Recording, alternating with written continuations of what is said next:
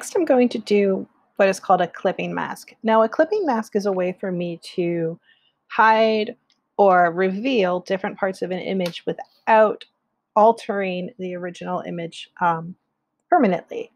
In this case, I'm going to clip half of Daisy Ridley's face, Ray's face, so that it stays revealed and the other side is hidden. I know that's a little bit convoluted right now, but it makes sense, I think, once I go through it. So I'm going to click on, again, my rectangular marquee tool. And this time I'm going to select the side that I want to have revealed. So I don't want text on this side. I want the face to stay whole. With a clipping mask, when an area is filled with black, it disappears. And when it is filled with white, it stays and reveals. It doesn't touch it.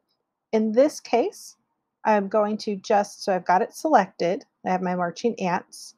I'm in layer 0.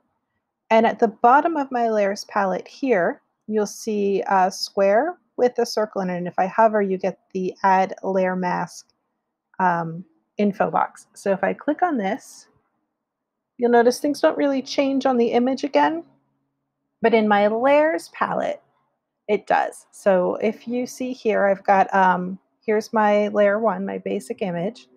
One half is black, which means that if I turn off layer 1, so you can't see it, you'll see that in my image, half of that picture is hidden, and what you're seeing is the color fill below. So I'm going to turn layer 1 back on again. And you'll see the mask on the side. They're linked together with the chain. So you have the black will cut away, and the white will keep it revealed. So your layers palette should look like this. Layer 1, half of the face where your text is going to go. Mine's layer 0. You'll see the full image and a mask on the side, and then a color fill layer at the bottom.